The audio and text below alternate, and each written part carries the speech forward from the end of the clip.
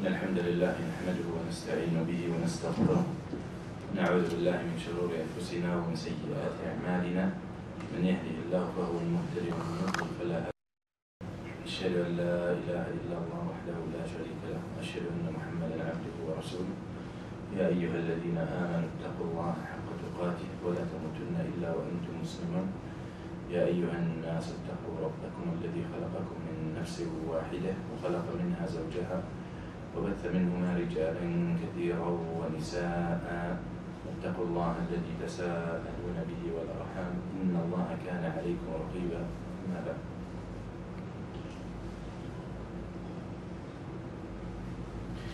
Tonight, inshallah, we continue with Bab al-Nadhr or Kitab al-Nadhr, the chapter of swearing and oaths. We reach where the author rahimahullah said, فإن علمت النية رجع إلى سبب اليمين وما هيجه. يعني when someone makes an oath, someone swears, and when he was confronted, what you swore on, because the niyyah is important. Why? What's what the reason you swore is? There's a reason you swore for a reason. No one just wakes up and swears. Okay? There's something happened that made you swear, and that swear is a result of something, which means that swear you made has and carries with it specifics. So when it comes to fulfilling it, we have to know the intention. Why you said it, and what did you mean by it? Okay? When someone swears to, I swear I will not drink. What is it? Why? What is it you don't want to drink? What is it? I swear I will not enter your house. Why? What do you mean by that? My house, or where I live, or wherever I am? So it's very important to know that. So when someone is asked, as he said, فَإِنْ عُلِمَتِ النِّيَّةِ, someone is asked, why did you swear? He said, honestly, I don't know. What did you swear on? I don't know. Okay? رُجِعَ إِلَى السَّبَبِ الَّذِي هَيَّجَ.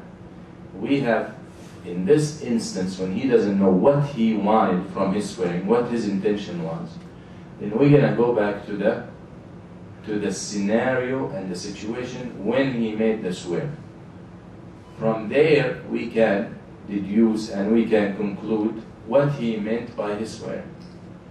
To make it simpler, you go visit someone and you have an argument with him in his house, for example. So you swear, Wallahi, la adkhulu baytak. Wallahi, I will not enter your house. Or, let's make it simple. Wallahi, I will not enter this house. Okay? You're upset. So when you're asked, what did you mean by not entering his house or that house? He tells you, honestly, I don't know. So now we go back to the scenario or the situation when it happened. So obviously, he meant when he said he will not enter this house, because he made that swear as a result of a fight with the owner of the house. So we will conclude that he meant by his swear that he will not enter this house as long as this guy is the one owning this house. That's what it is.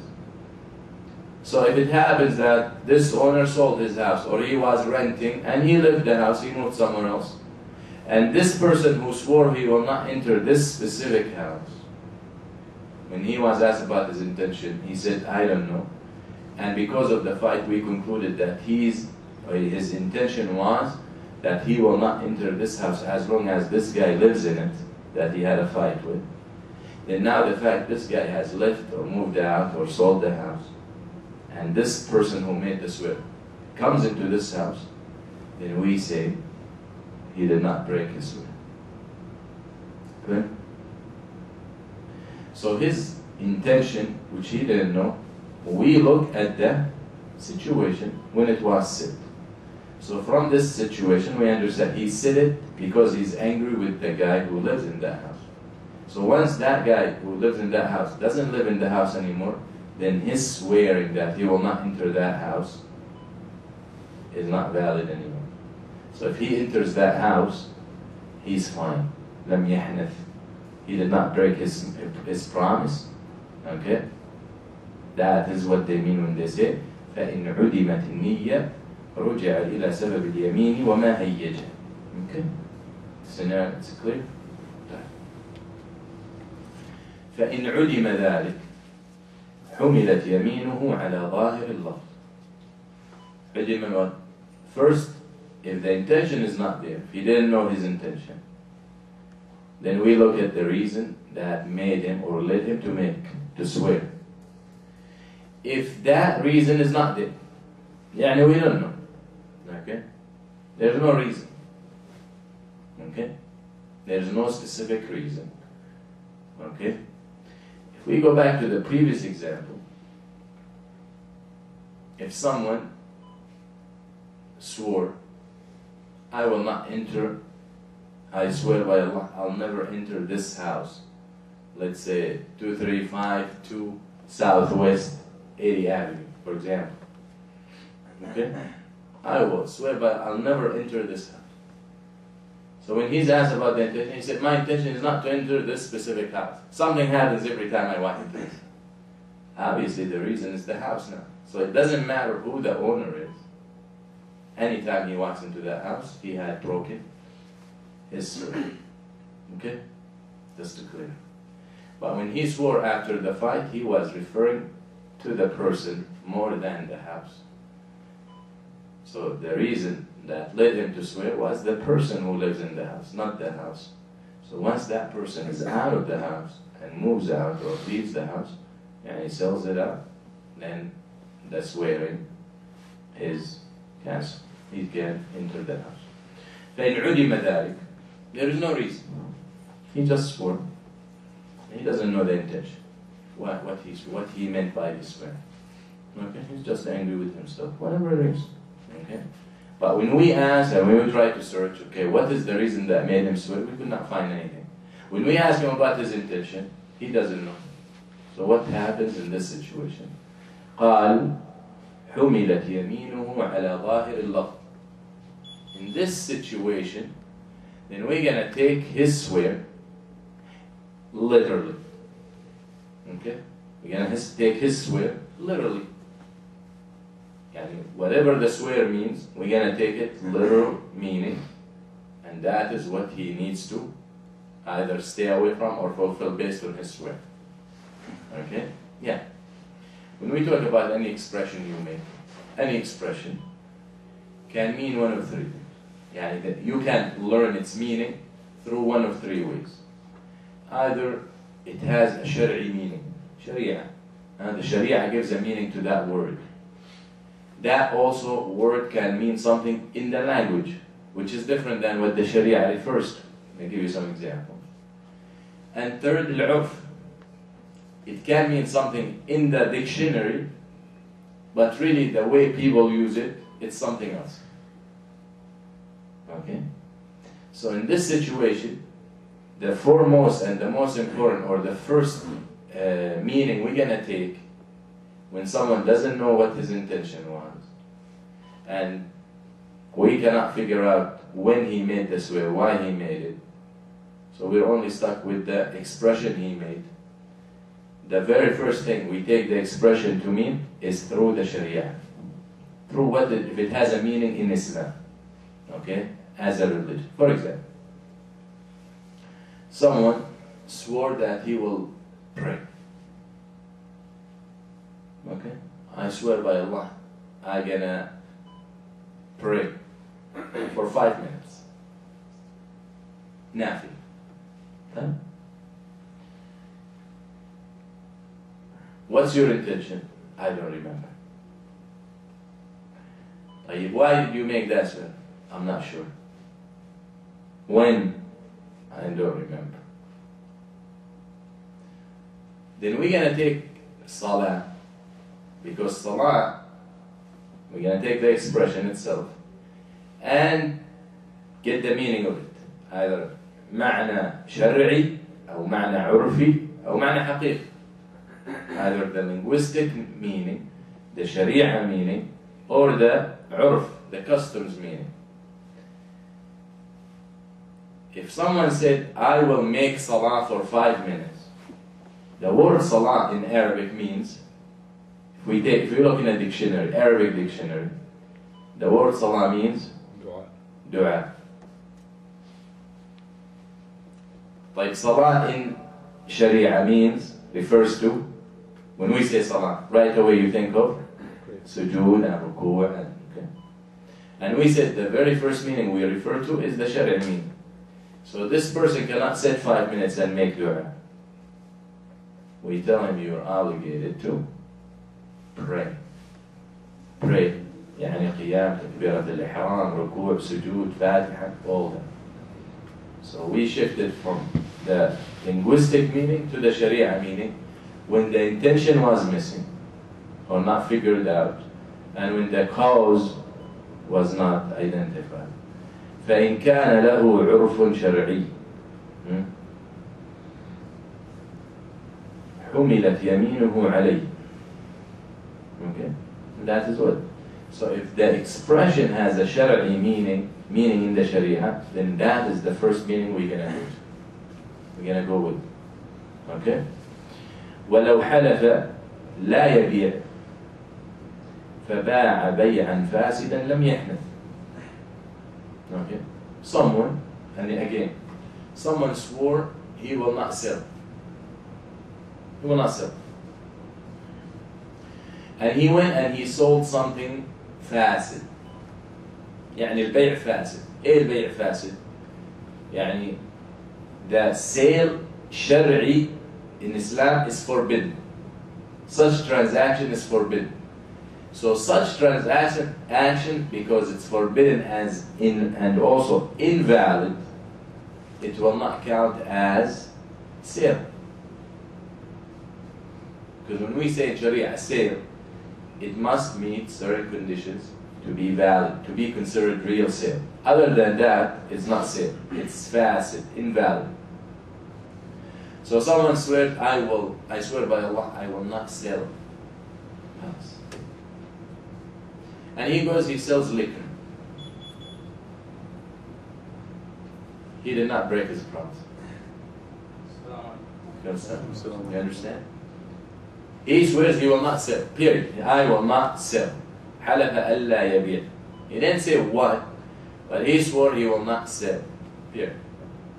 يعني let's say he works in a store, he got into an argument or he hates his life, so he said, Wallahi, from tomorrow I will not sell. So he goes and he sells liquor. His swearing still standing. He did not break it. Because selling liquor is haram and fasid and invalid, and it's not considered sale. قالوا إنما البيع مثل الربا حرم الله البيع حرم الربا. They claim that selling and buying is exactly like dealing with usury. So Allah subhanahu wa ta'ala condemning them for thinking that way, even though they thought or they considered it usury as business. Allah says it's not business, even though it's business for most people. Allah is condemning them because they said, البيع مثل الربا, selling and buying or business is like riba. يعني riba is business too. It's just another kind of business.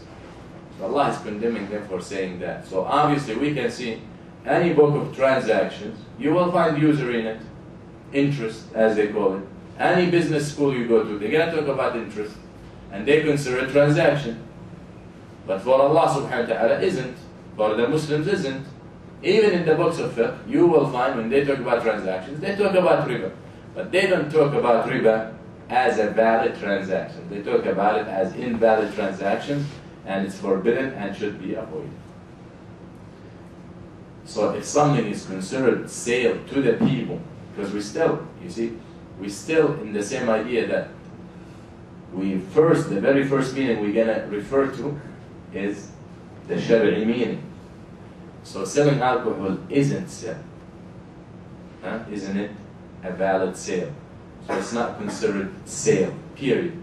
So if someone swears not to sell, and he stops there, then he goes and he sells liquor, or he sells a lottery ticket, or he sells cigarettes, or he sells mayte, dead animal, dead meat, or he sells body organs, as some people do. We say he did not break his swear because he really did not sell valid things. إلا أن يضيفه إلى ما لا يصح بيعه.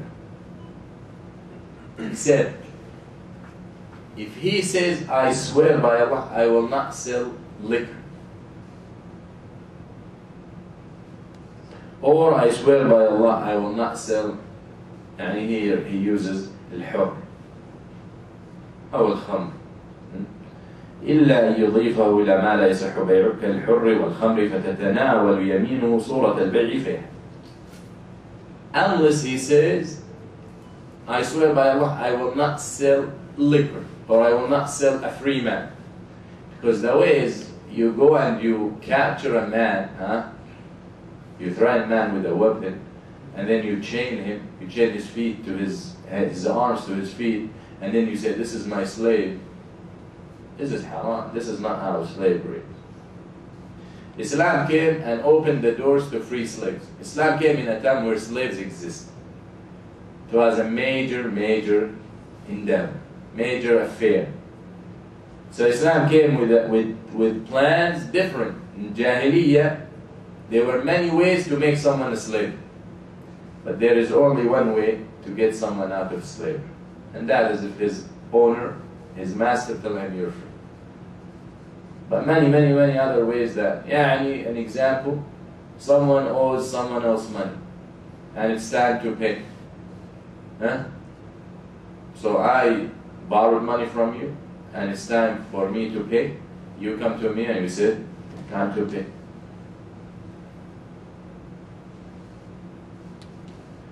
So I say, I don't have.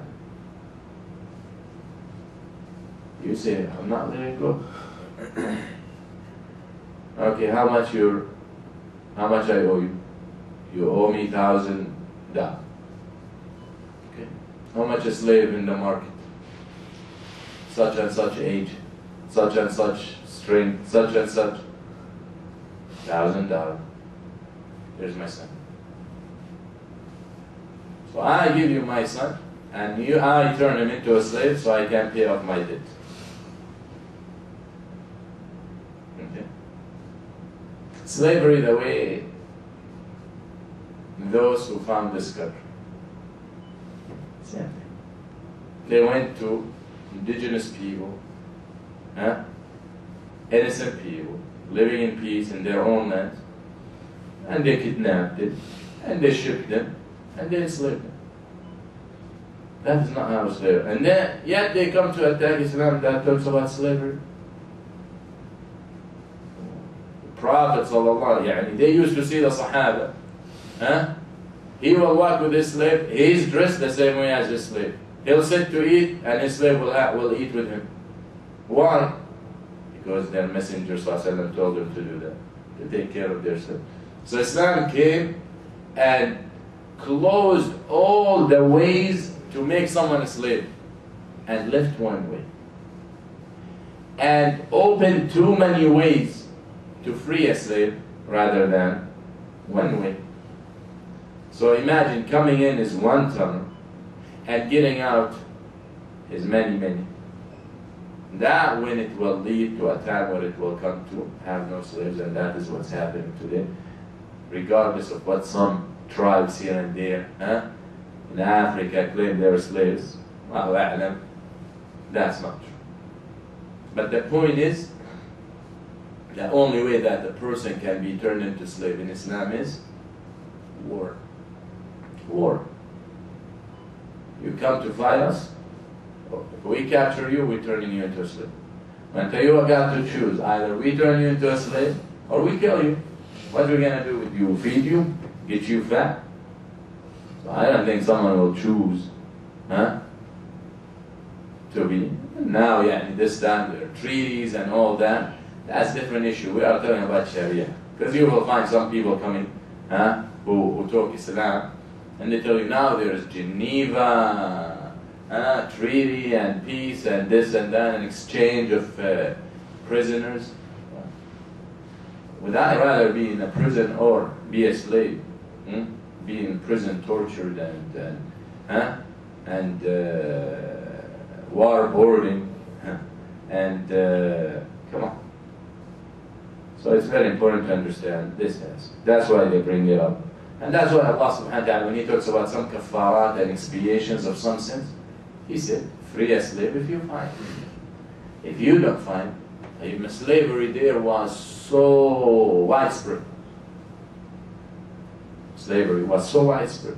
Actually, if you look in the Islamic books, you find such and such mawla, such and such.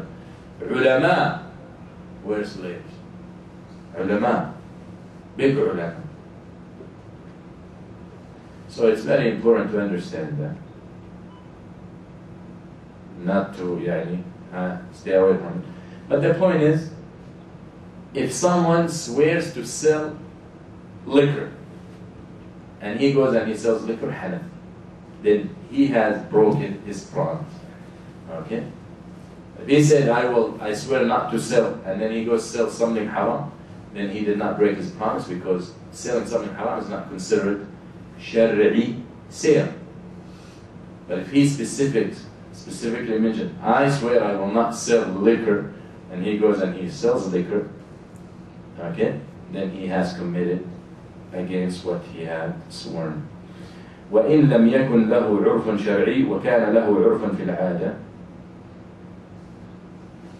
If there is no meaning in the Sharia, it's not a word, someone makes a word, but in the Sharia there is no significance to it, there are no ahkam attached to this word, then now we go to al-urf, to the customs. What people use this word to mean. Because if you look in certain cultures, for example, in Egypt, if you tell a woman, ishiri zobi, or gozik, ishiri, meaning what? Go make magic with your husband so he can love you more. When you go to a kahin or to a liar, and let him make some to a witch, let him make some, what they call, some magic, some spells. In the Gulf countries, ishiri means,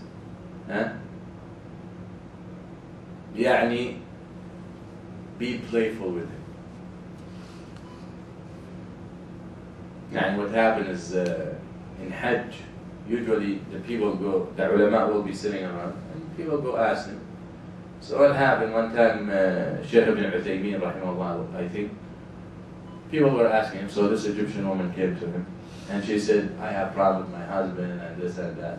So he told her, it's hiri. It's hiri. For the Egyptian, it's hiri means, make a spell. I'll go to a magician, let him do some magic so he'll love you. For Ibn Uthaymeen, who's from the Gulf, he means, sihri, be playful, be nice to him, take care of him.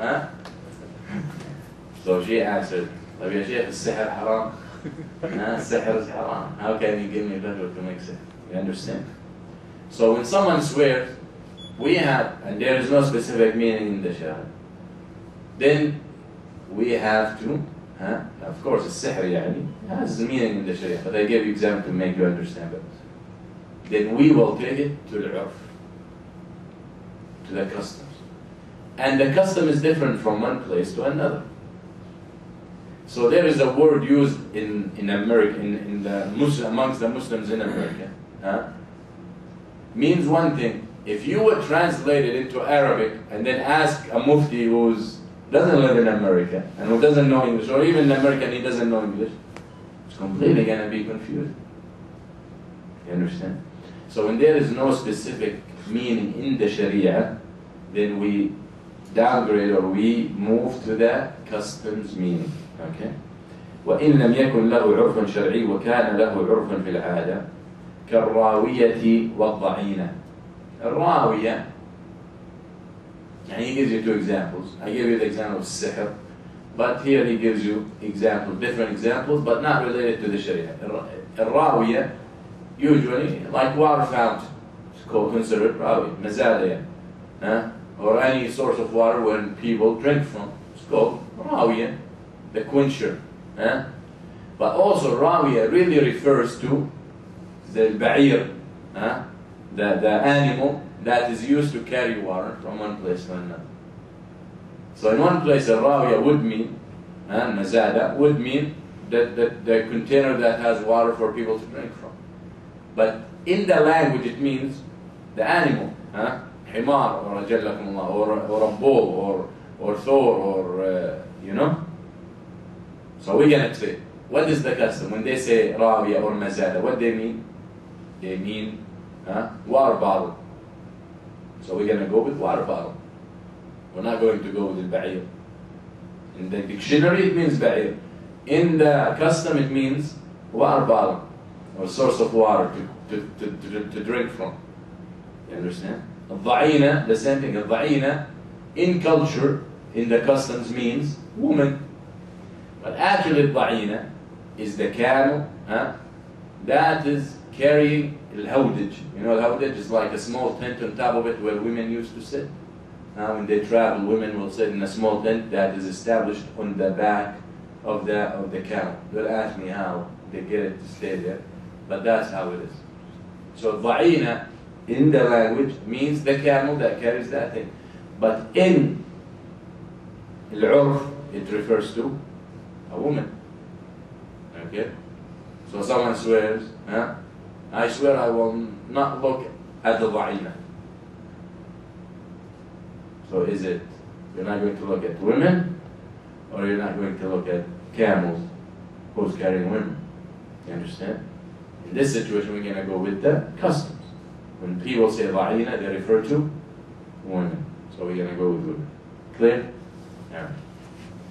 But in the Sharia, these words are mentioned in the Sharia.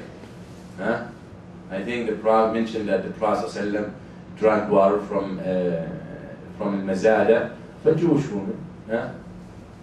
From a Jewish woman.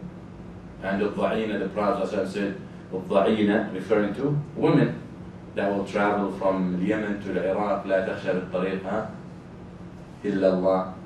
That a woman will travel from place to a place, will not be afraid of anything but Allah and the wolf. So it's mentioned in the Sharia, but it doesn't carry any hukm. That's why we're going to go to the customs.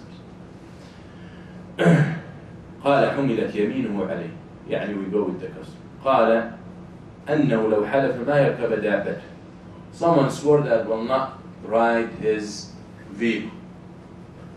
Now when Ibn Qudama years ago said, refers to the vehicle, the dabba, he refers to camel and horse and donkey and mule, all right? Today when someone says, Wallahi la arkabu dabbati, I will not ride my vehicle for 2 days. We don't say, it's okay, ride your car, it's okay, but don't ride your camel or your donkey. He doesn't have a camel. So today when we say vehicle, in customs we refer to the car. Someone who lives in the desert and says, I will not ride my vehicle by Allah, he refers to camel. You understand? Okay. So we should not, someone swears, you see, I read the explanation written by someone 600-700 years ago, and he's saying dabba is camel or donkey or mule. He didn't mention cars, so that means I still can't ride my They didn't have cars then. You understand? And even they're considered sayyara. We're going to say sayyara. وجاءت سيارة فأرسلوا واردهم فأدلى دلوا سيارة. But the point is what the customs refer to when they use a certain expression. وإن حلف لا يشم الريحان فيمينه على الفارسي. Someone swore, another example, someone swore that he will not smell rayhan. Rayhan, some kind of roses. فيمينه على الفارسي. يعني يمينه على الريحان الفارسي. Now these rayhan, these roses, different types.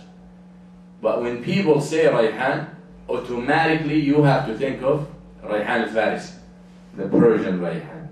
Huh? So someone said, I will not smell a rayhan. Immediately we're going to take, the custom of people is, if someone says rayhan, he is referring to rayhan al-farisi, the Persian. There are many other types, but if he leaves it like that, without specifying, then we're going to take it with the customs. When people say rayhan, which type they're referring to? The Persian. So we stick with the Persian. Clear? Let me think of example that we use here. Someone can help me. We say something and think. I don't. Right now I can't even talk. أو قال لا يأكل شوان. Or if someone swore he will not eat shuwa. Shuwa, when someone says shuwa, means barbecue. Okay, but it can mean many different things. So we're gonna hold him to shuwa. وإن حلف لا يطأ امرأة حنث بجماعه. Someone swore will not use the word يطأ. والله لن أطأ امرأة. So if he, now this yata can mean many things. Can mean many things. But shar'an and urfan, it means intercourse. Okay? So someone said, I swear by Allah, I will not ata a woman. So when he stepped to this one, we tell him you broke your promise. Ali kafar. He said no. And when I said ata, I did, huh? Of course, if he meant something else, it's something else. But we asked him, what did you mean? He said, honestly, I don't remember. So we're going to take it to what it's the major meaning, which is to intercourse. Okay? يعني ينكح. ينكح means to do marriage contract or to have intercourse. So someone said, والله لا أنكح امرأة. We tell him. So it can mean either والله I will not marry any woman, or it can mean والله I will not sleep with anyone. So this person, we come to him and say, what did you mean by that? He said, I meant I will not sleep with him. Then I will not sleep. He should not sleep. If he sleeps, then he breaks his promise. But if he said, I don't know, I don't remember why he said it, then we're going to go, what the nikah means in the Shara. Usually nikah in the book of Allah means marriage. Okay? وَلَا تَنْكِحُوا مَا نَكَحَ آبَاءَكُمْ. Also could mean intercourse, but that is how the whole situation. قال وإن حلف لا يطأ امرأة حنث بجماعه وإن حلف لا يطأ دارا حنث بدخولها كيفما كان. ياسين يطأ يعني من الوطء, to step in. So يطأ means if someone said Allah, I will not أطأ امرأة. You don't, no one says I will swear I will not step on a woman, because yata also means to step on or to step in. But when you use the verb with a woman, meaning to sleep with her. But when you use the verb with the house, it means to come in, to enter. So someone said, Wallahi la ata'u a woman, mean immediately if he sleeps with a woman, then he broke the alayh kafar. If he says, Wallahi la ata'u a house, if he enters that specific house he swore on, any way he entered, whether he walked in with his hand on his hand or crawling, because he might say, Wata ya'ni with your feet. He entered the house, then he broke his promise. قال وإن حلف لا يأكل لحما ولا رأسا ولا بيضا فيمينه على كل لحم ورأس كل حيوان وبيض. Someone swore, I will not eat meat, I will not eat heads, I will not eat eggs. But when you say heads, you're not referring to human heads. Yeah? Okay. They're not zombies. But usually they eat, some cultures, they eat the head. Yeah? They cook it. Is that Arabic? Turkey? You guys cook the head of the goat? Sometimes. Sure, sometimes. All the time. Okay? They eat the brain. That's why we're so intelligent. Huh? Some people eat the eyes. I don't. People eat the tongue. You know? So they eat anything. So someone swore, I will not eat a head, I will not eat an egg, or eggs, or I will not eat meat. So then he's not allowed to eat any meat. He will not allowed to eat any head of any animals and any eggs. Okay? And if he does eat, he broke his promise. But if he said, well, I don't eat chicken meat, then it's chicken meat.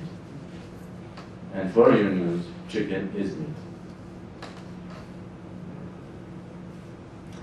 قال والأدم كل ما جرت العادة بأكل الخبز به من مائع وجامد. Okay? Someone swore he will not eat al-udum. Al-udum, any food that you need bread to eat. Okay? Udum. Any food that you use bread to eat it with. Okay? So, meat, usually people eat meat with bread. So that's conservative. And that based on the culture. Okay? In America, I don't think they do. Burger. Alright. So, usually anything eaten with bread, you need the bread to eat it, it's considered udum. So if someone swears, I will not eat al-udum, wallahi I will not, then that applies to everything. So he said, هو ما جرت العادة بأكل الخبز به والبيض والملح والجبن والزيتون. All these things, cheese, olives, salt, eggs, with bread. So that all will fall under هدام or الأذن. قال وإن حلف لا يسكن دارا تناول كل ما يسمى سكنا. So لا تضيق على نفسك. Don't make it so tight. Allah make something easy for you. Don't make it hard on yourself and then come for fatwa. Alright? Someone swears, by Allah, I will. He's fighting about in his house. Let's say he lives in his house with his wife. And the house they bought it, and it happened that his wife got some money, so she's the one who put the down payment. She gave him the money for the down payment. My advice, don't ever do that. If you can't come up with the down payment yourself, don't take from him.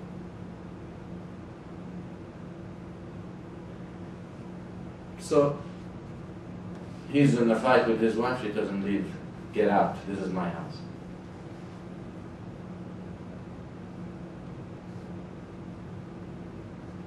So he's so angry, so offended. He said, Wallahi, I will not live in a house. In a house, not in this house, in a house. تناول كل ما يسمى سكن. Then that will apply to anything considered house. فإن كان ساكنا بها فأقام بعدما أمكنه الخروج منها فإنه يحل. So if he swore I swear I will not live in a house.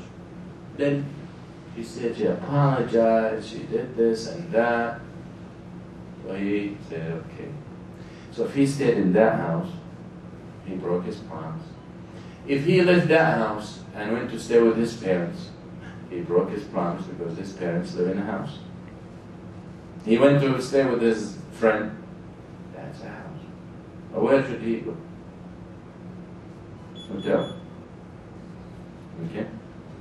So if someone makes that swear, if he stays in that place, then he had broken his promise. وإن أقام لنقل قماشه أو كان ليلا فقام حتى يصبح أو خاف على نفسه فقام حتى يأمن لم يحل. However, in the past, they didn't have electricity. So they're saying, if someone made this such swear, but then he started thinking, if I'm gonna move out and I'm gonna take my stuff, it's dangerous, it's night, it's late, there are people outside, thieves and robbers. So he said, I'll wait until the morning. In the past, that's okay. The ulama said, he did not break his promise. Or there, he could not find someone to carry his furniture, whatever he did. That's right. But in this time, that's not hard. Okay? It's different. So different times, different fitna. So, however, if leaving the house at that moment will pose any threat on him, then he can stay until he's safe. Then he leaves, and he did not break his promise. But if he stays without a legit reason to stay, then he had broken his promise, and he's required the fidya, the kafara. قال المؤلف باب كفارة اليمين. Now we talk about kafara. So now we talk about the nudhur, we talk about the ayman, and we said who doesn't do it and break his nether or break his promise, alayhi kafara. And some nudhur we said he should go with the kafara. So what is the kafara? يا عباد الله. Okay. قال وكفارتها إطعام 10 مساكين.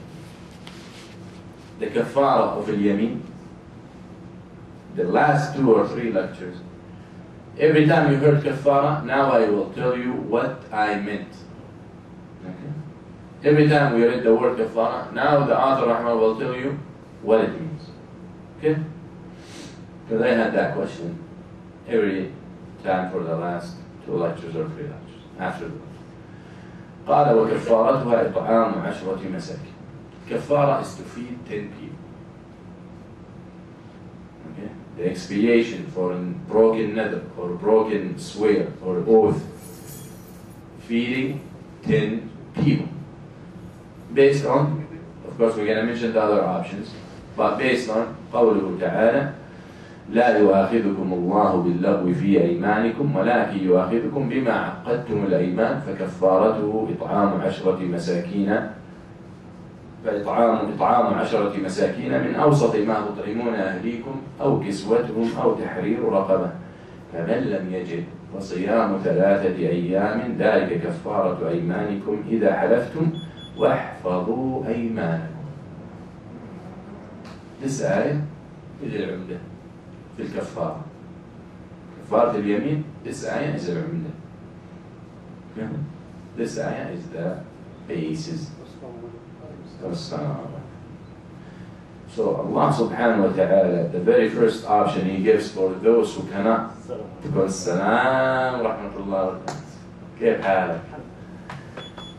Kafara is to feed 10 people. Allah starts, you make a swear, you make an oath, and you cannot continue, you cannot proceed, then your kafara, I'm going to give you what the solution. Kafara, Allah subhanahu wa ta'ala says, إطعام 10 مساكين. Feed 10 people. من أوسط ما تطعمون أهليكم. We'll talk about what that is. قال وهو مخير بين تقديم الكفارة على الحد أو تأخيرها عنه.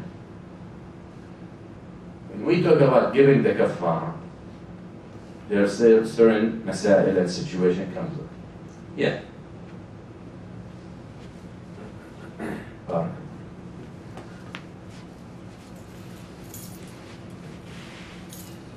If you look at the ayah, it gives you the options. The very first 3 options, it's optional. You pick and choose. Then when you cannot choose any of the 3, when you fail to do any of the 3, then you move to the next option. So you actually got two options. The first option with three different options. So either you feed 10 people, you clothe 10 people, or you free a slave. Or. Okay?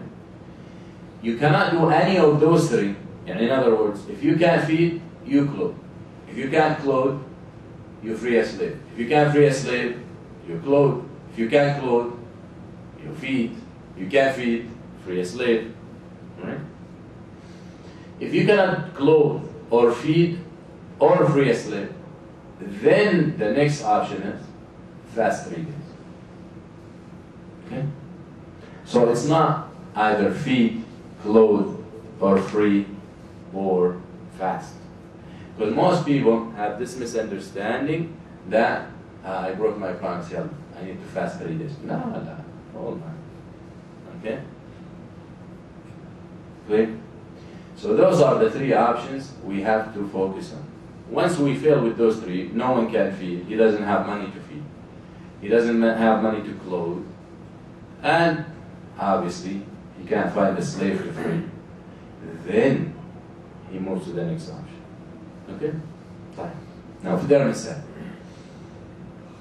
So someone said, I'm gonna feed, or clothe, or free, because that's his first option. And he has the means to do that. He has the means to feed 10 people, or free a slave, or whatever. So I said, خلاص أنا gonna feed. He said, I'll feed tomorrow. Overnight, he went bankrupt. Or overnight, someone robbed all his wealth. So next day, he can't feed. He can't clothe. He can't free a slave. He does not move to the next option. We don't say now, you fast. Because when he broke that promise, or he decided to break that promise, كان مسرا. He was capable to go with the first option. You do not go from first option to the second option until your means do not allow you. But when he decided to break his promise, because we will talk about, is the kafara due when you intend to break the promise, when you make up your mind, or when you break it. Okay? But once he decided to do that, he was capable of going with the first option. Things happened before he took action and feed the 10 people. Now he cannot afford. We say, it's fi dhimmatik, you're still obligated to go with the first option. You don't have to do it now, but once you can manage to feed 10 people, then you have to feed 10 people, and fasting will not be accepted from you. Okay? This is in between him and Allah. He's still responsible, and he will be asked about it. Okay? But it's dayn between him and Allah. But the point is, that is the case. Yeah, if someone said, I feel like I'm dying, so let me fast. That when you decided to break the promise, or when you did break the swear, or another, you were capable of feeding. So that is the hukum that will run over you, even if you become poor. The second option is only given to that who cannot afford the first option at the time of breaking the swear, or at the time of deciding to break it. Okay. Or if the opposite. Someone poor, cannot feed, cannot free, and cannot clothe. So obviously his option is to fast. So he started fasting the first day. He's walking the street, fasting, tired, kicking with his feet. He kicks the magic lamp. فانوس السحر. You rub it. I'm just joking. He gets into a business, he makes money. So he said, now you know what?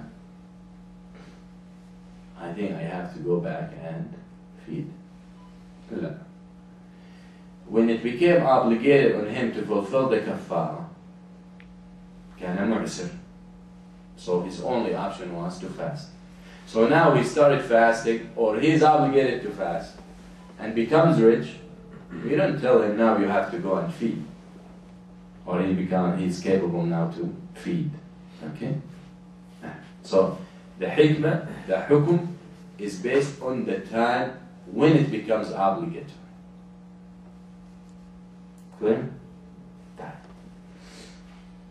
قال وهو مخير بين تقديم الكفارة على الحنث أو تأخيرها عنه. He's saying, Ibn Qudamah rahimahullah, the ulama had different opinions regarding that, but he said that he has the option to pay the kafara either at the time when he decided to break the promise, his oath, or once he broke it. Yeah. Let's see what Karim wants.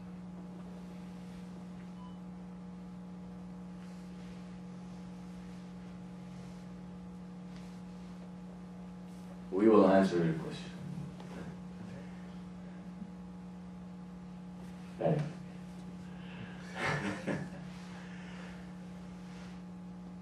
Someone swore, Wallahi, I will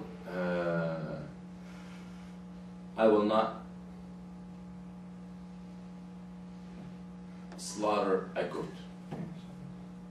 That's an example. That is business. Let's say he works in a farm, right? Say he works with Munir in a farm. Munir is a tough boss.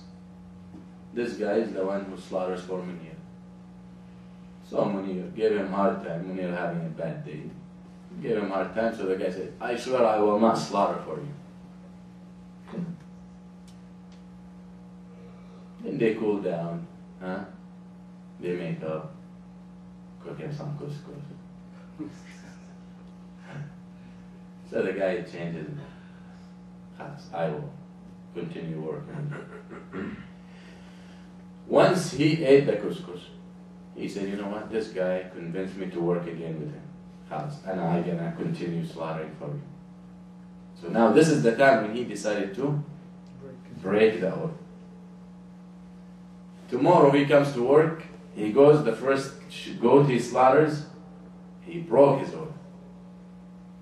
So they said he got the option to give the kafara, either once after he ate the couscous, or the next day when he slaughtered.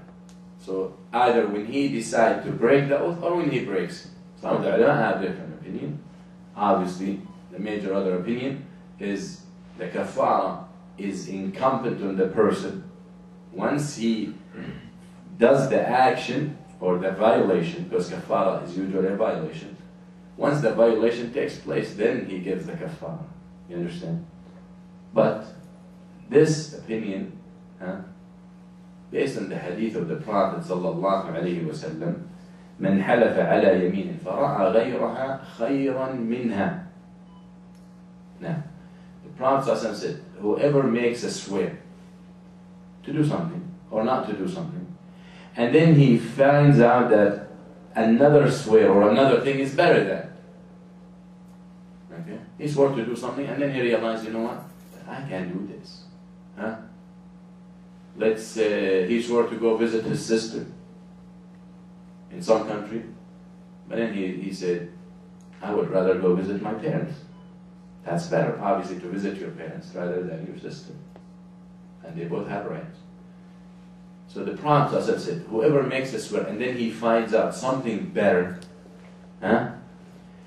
in one narration, Bukhari and Muslim, in one narration, the Prophet said, فَلْيُكَفِّرْ عَنْ يَمِينِهِ وَلْيَأْتِ الَّذِي هُوَ خَيْرٌ. And in another narration he said, فَلْيَأْتِ الَّذِي هُوَ خَيْرٌ وَلْيُكَفِّرْ عَنْ يَمِينِهِ. So in one narration he said, sallallahu alaihi wasallam, then he should expiate, give the kafara, and then do the other option. Because once he does the other option, he had broken the first. And in another narration, let him go with the other option, which is the better option, and give his kafara. So you can see in both different narrations, the Prophet ﷺ exchanged them, which is indication that you can go this way, give kafara before you break, or give kafara once you break. Clear? Now when we talk about al-it'am, clear? Sure. When we talk about the, clear? When we talk about al-it'am, how much? How much should we feed? Just to make it very simple. The ulama have many opinions. Some said sa' afdal. Some said mud. Some said half sa'. Some said this. Some said that. Malikiyya, and this is the opinion of Shaykh al-Islam Ibn Taymiyyah, they said you feed based on what people feed. Don't tell me sa' and mud and kilo and 3 kilos and 6 pounds and this and that. La. Allah subhanahu wa ta'ala says, فَإِطْعَامُ عَشَرَةِ مَسَاكِينَ, feeding 10 poor people. That means feed them what people are accustomed to eat. Maybe a mud or a sa' is too much for what people usually eat. And maybe it's too little for what you people usually eat. They want to eat them to fill them. You want them, when they eat, they feel that they had a meal.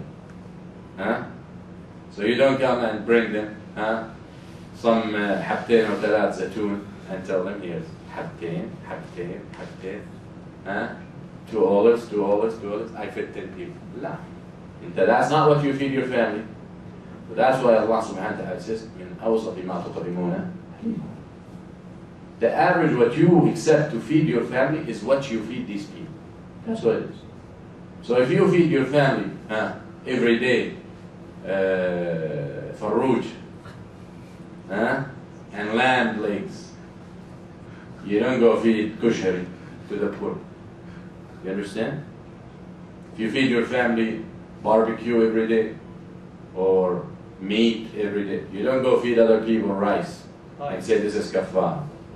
But if you feed your family rice, you don't have to feed people meat. You understand? What you accept for your family, you accept for them.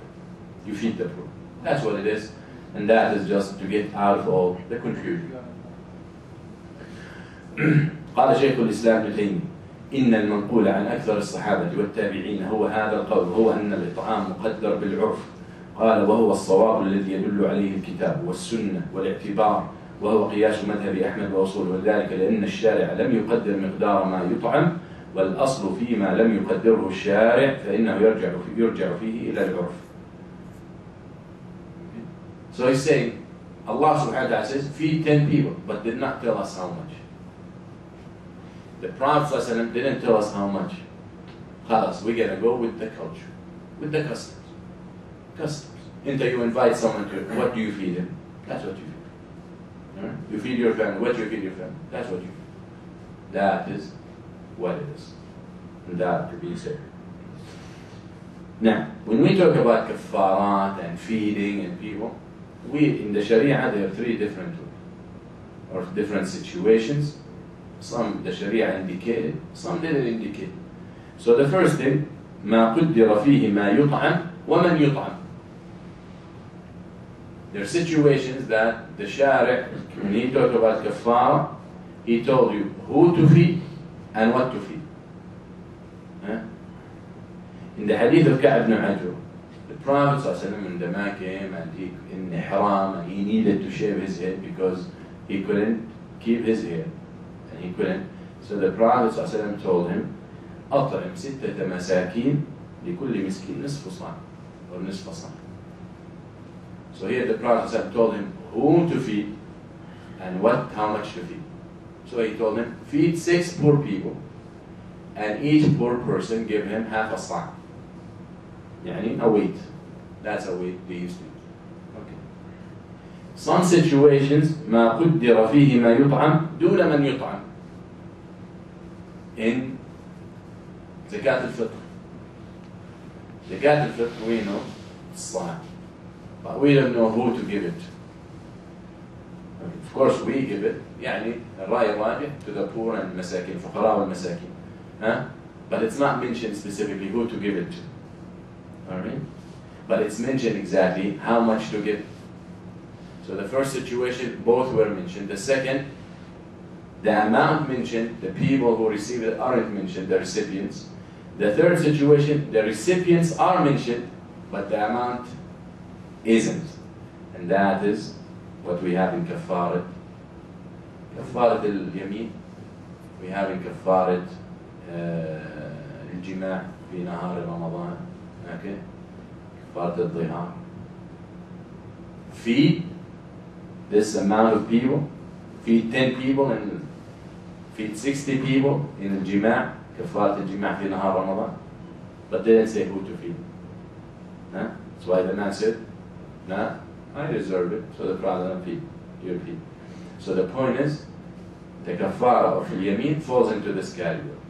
The Sharia or Shari' tells us to feed 10 people, but it didn't tell us how much.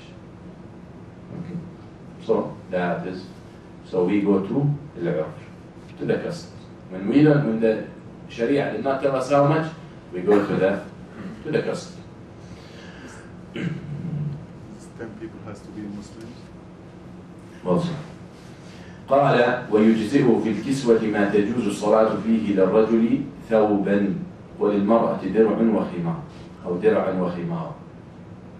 When he talked about clothing, he said the clothing that you should give to 10 people, you should clothe them clothes enough for them to be able to pray with.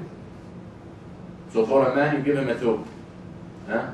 For a woman, درع وخمار. خمار يعني whatever she covers her head with, and درع usually it's what's worn under qamis. But the point is, or فوق القميص. But the point is, when you clothe, you have to clothe them in a way. If they were naked, whatever you give them, they can put it on and pray with. No dalil. Again, we go to العرف. Custom. What do you usually buy for your kid? You give to the poor. What do you wear? You give to the poor. That's what it is. قال ويجزئه أن يطعم 5 مساكين ويكسو 5. He can, the one who wants to give the kafara, can feed 10 and clothe 10. Make the sum.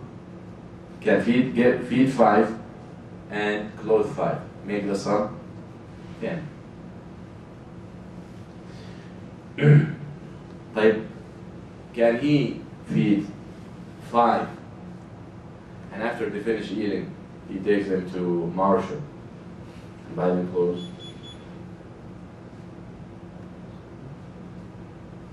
That's still 10. La, it's 5.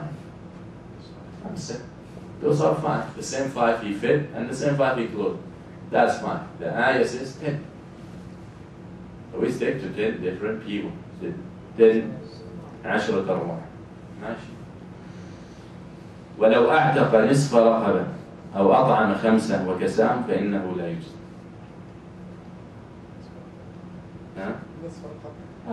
يعني مثلا he comes, someone. Now why he said نصف رقبة? فما الآية says رقبة. He mentioned that because someone might come and say, طيب, I will free half of you and half of you. So half and half, one. But they both still slave. Okay? So that is not sufficient. وَلَوْ أَعْتَقَ نِصْفَ عَبْدَيْنِ لَمْ يُجْزِهُ, which is the example. Or he fed and clothed 5 people, that is not sufficient. وَلَا يُكَفِّرُ الْعَبْدُ إِلَّا بِالصِّيَامِ. The slave person, his only option for kafara is fasting. Why? Money, to free himself. لا. His wealth, his Whatever he belongings to owns. his master. He doesn't own it. Oh, Yeah. yeah. Everything he owns belongs to his master. So he cannot give. He doesn't own anything. So his only option is fast. ويكفر بالصوم من لم يجد ما يكفر به فاضلا عن مؤونته ومؤونة عياله وقضاء دينه. Someone got money, some money, but this money is enough for him, for his family, and if he owes some money for his debt. Yeah. Someone got, let's say, makes $2,000 a month. Okay?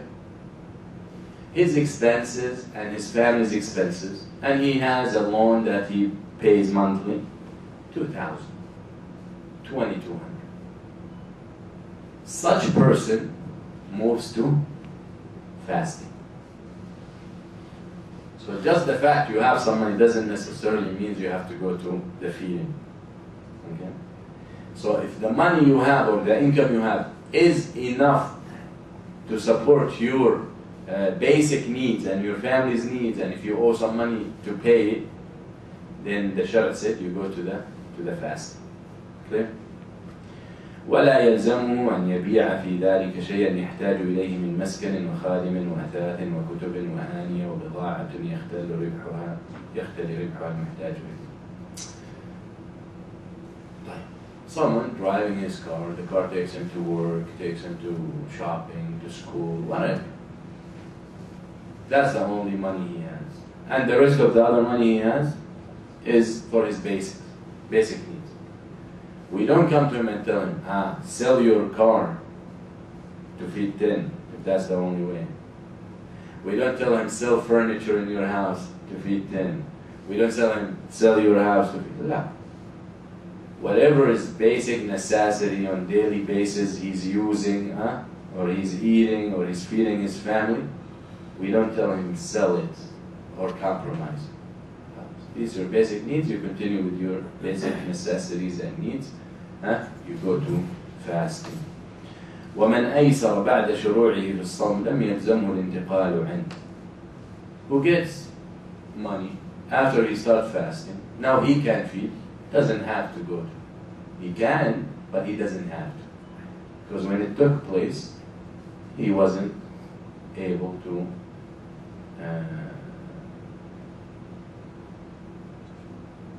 feed. Okay. ومن لم يجد إلا مسكينا واحدا ردد عليه 10 أيام. Now, someone will say, Allah, I looked for poor people I could not find. Couldn't find, only one. That's the only guy I know who's poor, who's considered miskin. Now, a miskin can't have a job. People think miskin has to be begging in the street. No. Miskin can't have a job, can't have an income. But he is hardly making it through. And the best example, all government employees in our countries, masakin. Yani the class, the bottom class, not the... Before you get to the deep level. Before they grow hair and become wolves, they all masakin. They deserve zakah. Understand? Just the fact he has a job, he's a teacher. But whatever, يعني, in Egypt, for example, and the reason I know is because I'm talking with a couple of imams for them to come in Ramadan. He get paid 800 jannah a month. You know how much 800 jannah a month? $150 a month. He has to pay for everything from $150. How? Even if it's Egypt. How? Can you? Can you survive with $150 a month in Egypt? It's not cheap. So he has to go and do outside job, even though he's not allowed. Your imam, khalas, that's your job. He has to go and teach people Quran so he can make some living. So he has a job, yet he's still miskin. So you want to tell me such a person doesn't deserve zakah? You understand? Very important. So miskin, and Allah subhanahu wa ta'ala in Surah Al-Kahf, when he described Khadr, Musa, when they got into the boat, he said, كانت لمساكين يعملون في البحر. The boat belongs to masakin, work in the sea. So they work. You understand? So that's my day. Good day. Sufficient? So if you say, I can't find miskin, then we say, if you really can't find and you only have one, then feed him 10 different days. Okay?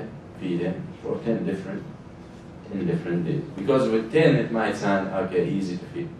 But when 60, like the other kafara.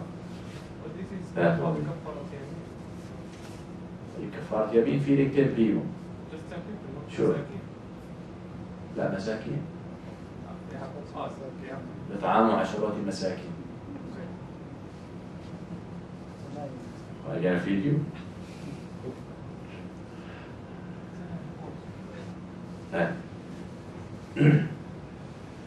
So that is what we say.